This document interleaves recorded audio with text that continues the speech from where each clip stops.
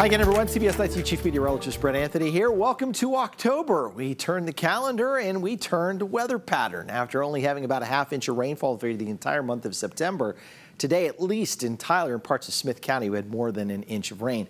A noticeable donut hole over here between Center, Carthage, and Marshall, but rain falling there now, trying to fill in that donut hole. Just a couple of sprinkles around Winona and White House and Troop and Overton over toward Kilgore.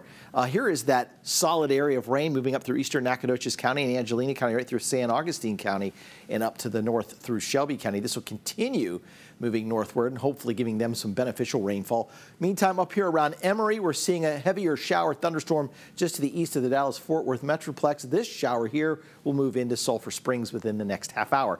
So overall, the evening forecast really cloudy for most of us. A couple sprinkles here and there. Also sort of muggy, 78 with current temperature at 8 o'clock, 76 at 9 o'clock, and then 75 by 10 p.m. So the under the lights checklist, I'd go ahead and grab the raincoat headed out the door.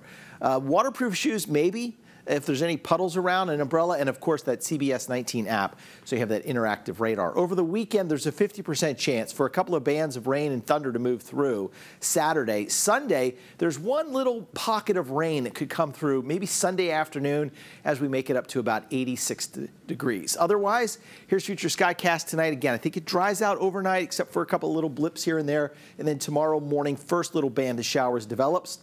By about 1 to 2 o'clock, the second band sort of develops as the front moves to the east. Temperatures are in the low 80s, and then maybe that little bit of a leftover shower Saturday night. And then as we head into Sunday, watch right here, just a little pocket of instability that moves overhead between Marshall, Carthage, and Henderson. So a couple of little showers there at about 3 o'clock. The rain chance is about 20 to maybe 30%, and that is it.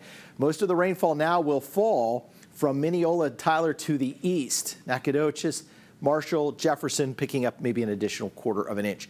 Drought around East Texas. Last week it looked like this.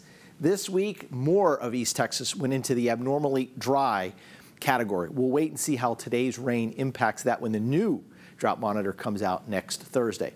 All right, October. Today's October 1st, right? Start of the month, 84 for your average high, 62 your average low. By the end of the month, look at the drop. 73 the average high by the end of the month, 51 the average low. Baylor Scott and White Texas Spine and Joint Hospital's 7-day forecast. So tomorrow, 1 or 2 periods of thunderstorms. Morning low around 68, daytime high of 84. We'll call it a 50% chance of rain. Random rains on Sunday, 30% chance with a morning low of 67, high of 86. And then look at Monday, Tuesday, Wednesday, Thursday, and Friday. What a pleasant stretch of weather coming our way with morning lows in the 50s and daytime highs in the low to mid 80s.